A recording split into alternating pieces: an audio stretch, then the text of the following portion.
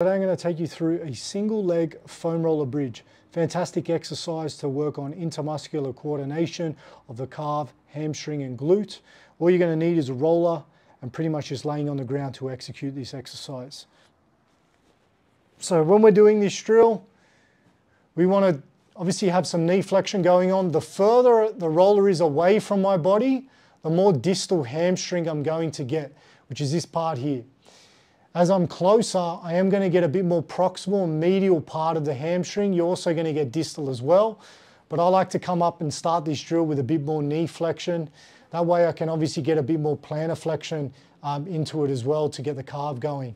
So what we're going to do from here to initiate the drill is create a gentle tuck of the pelvis. We're going to raise the hips off the ground, not too high. We're going to start with two legs first. We're then going to initiate the heel raise and then take one leg away and hold this position here. You're definitely going to feel a lot of strain and stress around the calf, the hamstring and glute, which is perfectly normal.